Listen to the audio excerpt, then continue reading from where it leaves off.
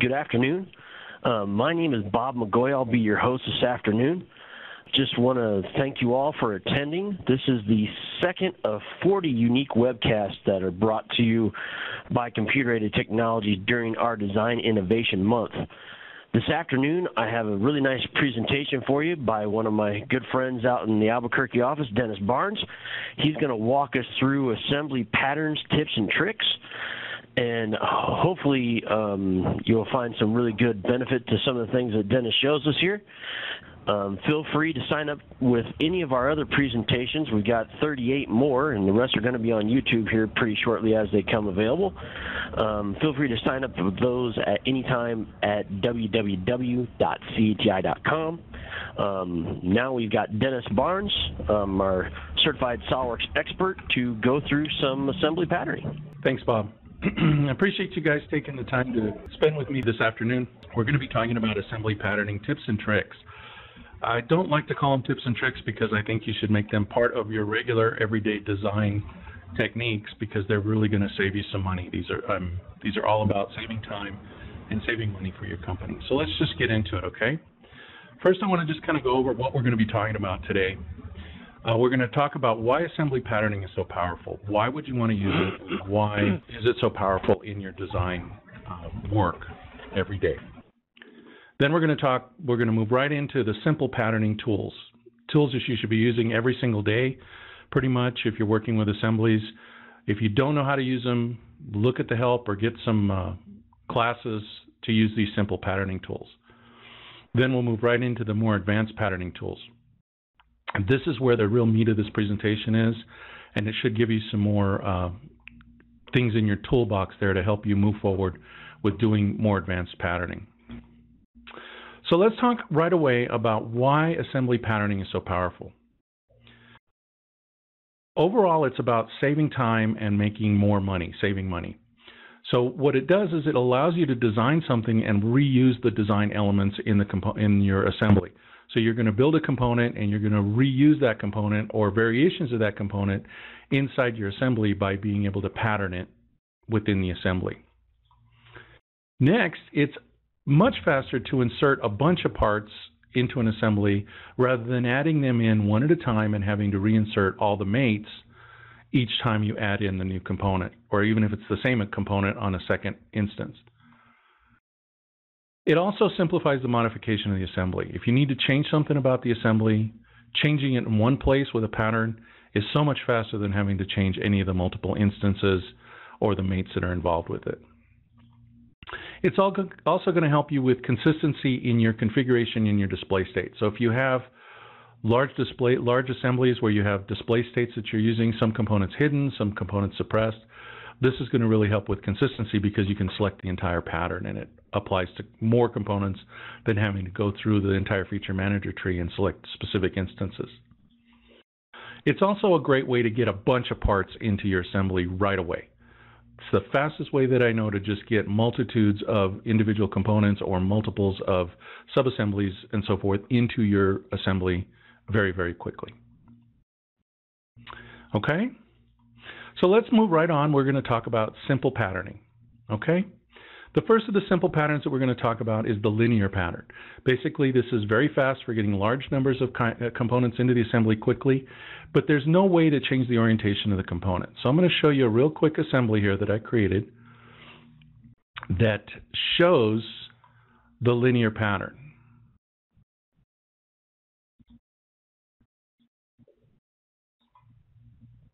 Get this open. And we have a linear pattern. So you see here there's a couple of bricks. They're set offset because this is the way you would normally do a linear brick pattern, or what do they call it, a subway pattern. So I actually added the pattern in here. So I'm just going to unsuppress it and show you how quickly all these components came in. So this is a rather large brick wall now. You'll see how many components I have in here. And I can change the instance count, change the distance and the spacing. There's no spacing in here, so there's no room for grout, but I could adjust that very, very easily with just a couple of clicks. So that's our linear pattern. Go ahead and close that, and we'll go back to our presentation. The next thing I want to show you in a simple pattern is the circular pattern. Circular pattern, as it as it implies, is it's circular. So it has to follow the circular direction, either a cylinder, a circle, or around an axis or a line that's going to be rotating about. The orientation of all your individual components are going to follow that circular pattern. So they're going to rotate at an angle and be repeated along that pattern. So let me go ahead and open up something that I've got here that shows that. This is basically a fire pit that was created with some landscaping stones.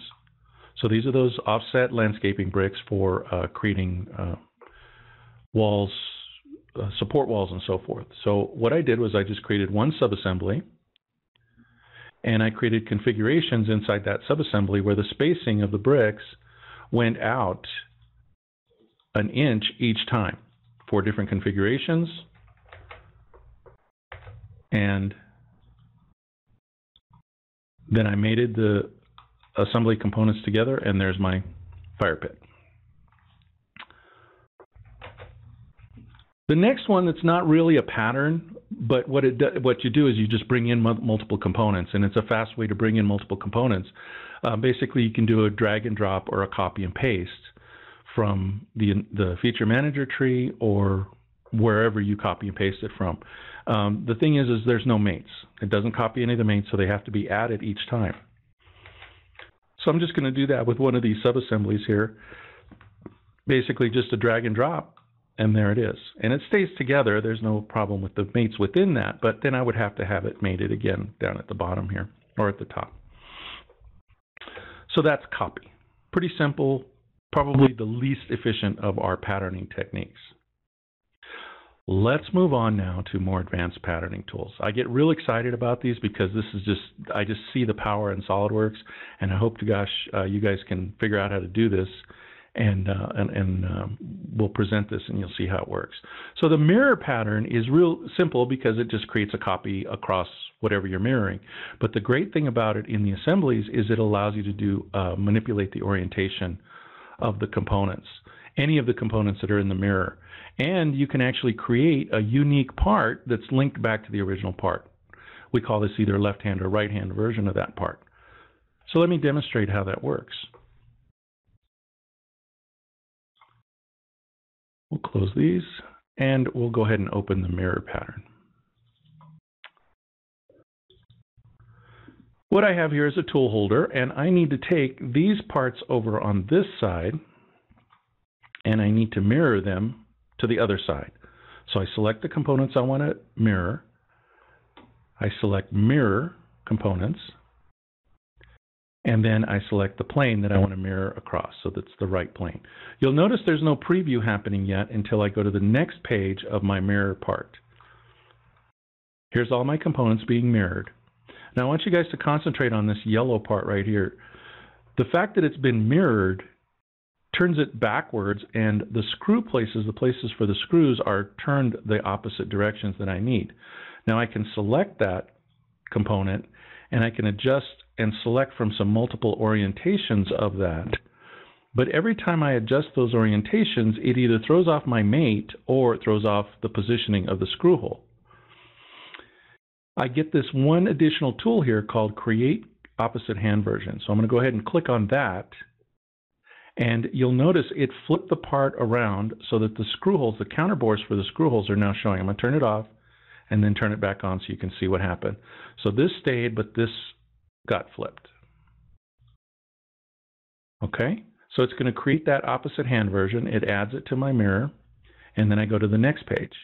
The next page allows me to either create this as an internal configuration or create a brand new part with a suffix or prefix. So I'm going to create a prefix here called mirror. These are all the things that are going to be created when I bring in the part, in case I need to edit it or link back to it. Or I can break the link if I want to. Click OK, pick the template. If you need to, change it. And there's our mirrored parts. All done. Very simple, very quick. And now we have a part there that's created inside the mirror component folder called mirror clamp. Okay. Go ahead and close that. Let's go back to the presentation and we'll talk about a pattern-driven pattern. This is especially powerful because it allows you to take the patterns that you were using when you created your components and use them to add in more parts in your assembly that are going to follow that component pattern. So the pattern feature has to exist inside the component that's in the assembly, and the seed can be in any of the whole feature, any of the pattern feature locations. So it doesn't necessarily have to be in the original of the original feature that was patterned. It can be in any of the feature positions. So in this case, I have an assembly that I'm going to open here. Now, I'm using the toolbox to do this. I like toolbox components because they're pretty uniform, they're easy to control, and I have a whole library of them to use. If you don't have SOLIDWORKS Professional or Premium, you don't have access to the toolbox. So if you're going to use this, go ahead and make sure you have access to a toolbox, or if you're going to use this technique, you can use it on any other components. It doesn't have to be toolbox components. Okay? So here's my component. I've brought this bolt in here onto this bracket that's around this. And I'm going to use this circular pattern of holes that I put in this bracket to create this pattern for these holes. So I go under the patterns, I select pattern-driven component pattern, select the component that I want to pattern, select the feature that's going to create the driven. Click OK. There's all my components in there. And they filled in every single one of them. Okay. So that's the component, the pattern-driven pattern.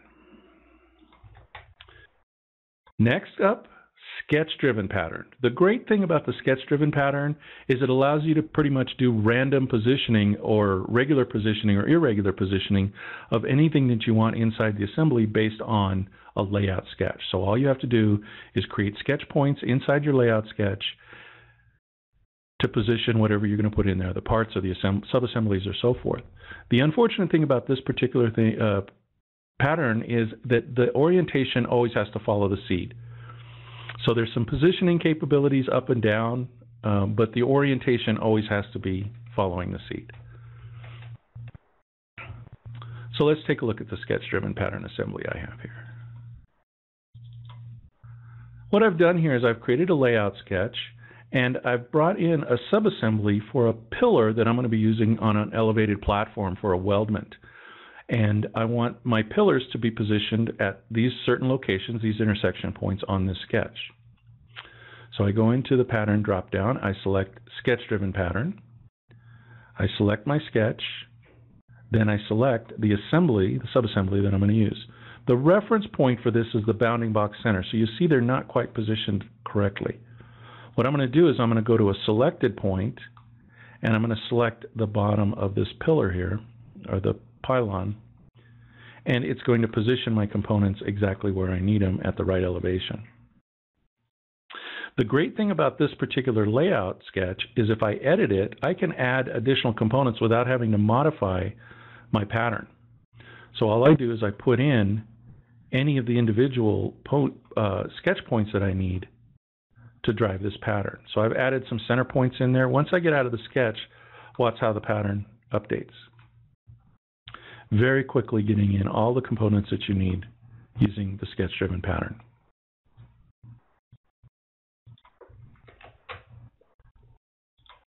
Continued, more advanced patterning tools. These are going to really impress you, I think. We're going to talk about smart fasteners. Now this one actually has to have the toolbox installed on your system because it's about using fasteners. The great thing about it is that the orientation of the fasteners actually follow the driving feature that you're going to be using for inserting these smart fasteners. So let me bring up that assembly that I was using before.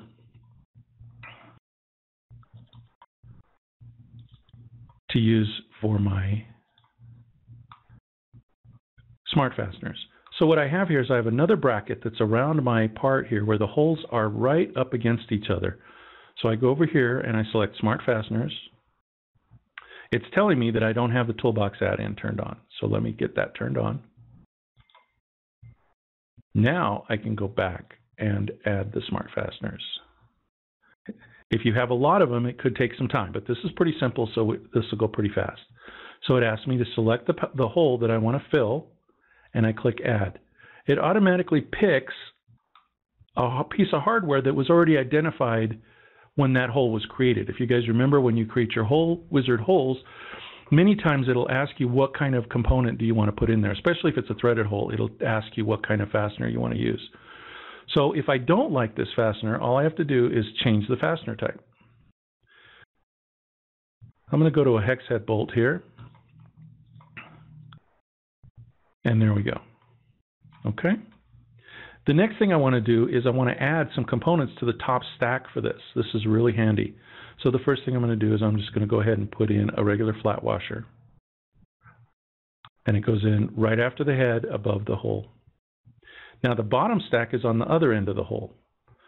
So I select Add to Bottom Stack. I add in a narrow flat washer. And then maybe a lock, a spring lock, a regular spring lock washer, and last of all, maybe a hex nut. Now you'll notice as I add these components in there, the bolt keeps getting longer and longer and longer. So you can specify how long this is automatically, or you can specify it manually if you like. But the fastener automatically sizes to the hole and automatically lengthens based on the top stack and bottom stack that I create for this. So when I click OK, it did the same thing as it did for the pattern feature, but it went ahead and added all those components all the way around. Very, very fast way to insert fastener components. Okay, let's move forward now. Here's another one that has the word smart in it. I like SOLIDWORKS. They use a lot of the same words over and over again in the vocabulary. So smart components are even better because what happens is you build the component ahead of time. You include all the features and components that you need in it before you even make it a smart command, before you make it a smart component, okay? So basically you have to have this dummy assembly. So I'm going to show you how this works. Go ahead and close that. I don't need to save it. We're going to open our dummy assembly so you can see what's going on here. So this is my dummy assembly. I just called it Smart. I used a couple of slip-on weld flanges, and I added these components using a circular pattern, mated them an appropriate distance apart so that I would have exactly the right distance when I brought those in. Once I selected the Mate Smart component, it asked me which component I wanted to make the smart component, and then it asked me what I wanted to add in terms of features and components. In this case, all I did was add in all of the bolts and washers and nuts to make this a smart component. So yeah, big deal. You made the assembly, you did all the mating. How do you use it? Well, okay, let me show you. I have a routing. Routing is another great tool for building nice assemblies here. And what I've done is I've created a small route. I've got a couple of flanges in here, a couple of intersections here where I have flanges. And when I built the flanges, I used two types of flanges. I used just the regular flange, slip-on weld flange, and then I used the one called Smart because I created it as a different part so that I wouldn't end up with too many smart components in there. So I'm going to go ahead and open the subassembly for just the pipe route where I have my components in there. You'll notice some of my components are inside the folder for the components, and some of the components are outside my smart components here that have the little lighting bolt. The way smart components work is they have to be outside the folder. So I'm just going to drag this outside the folder. As soon as I select that smart component, it gives me a little icon on the component there with a lightning bolt. So all I do is click on the lightning bolt. It gives a picture in case I need to input anything about what's going on with that component. You see the preview for all the components that are being added. I click OK, and there's all those nuts and bolts in there in my flange. Go to a different flange.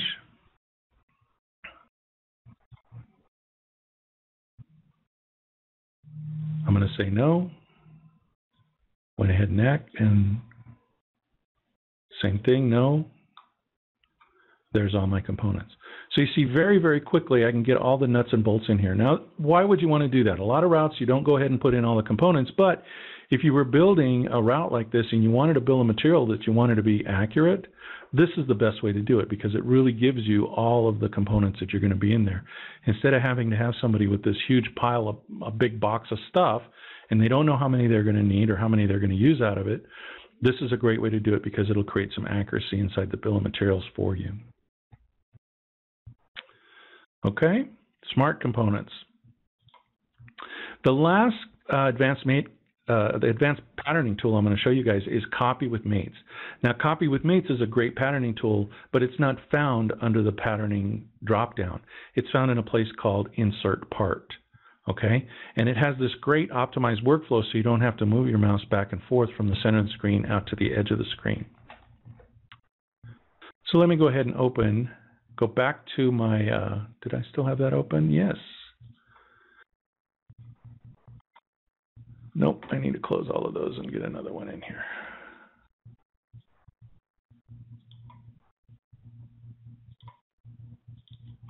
What I've done in this component is I've created a pattern that follows kind of a helical up the side of this part. Do you see this? See how these holes kind of go up and around? And I went ahead and stuck a screw in here just so that I can show you how this patterning Copy with Mates works. So we go to the Insert Component dropdown, Copy with Mates, select the component we want to, and then right-click. See the little button? Now it asks me to look at the two mates that are already on the component, and do I want to copy those when I move the component? So all I do is go to the next position and select the concentric mate and the coincident mate. Right-click and I'm back to the same place. So all I do is go up the ladder here, select the two mates, and very quickly I can populate this.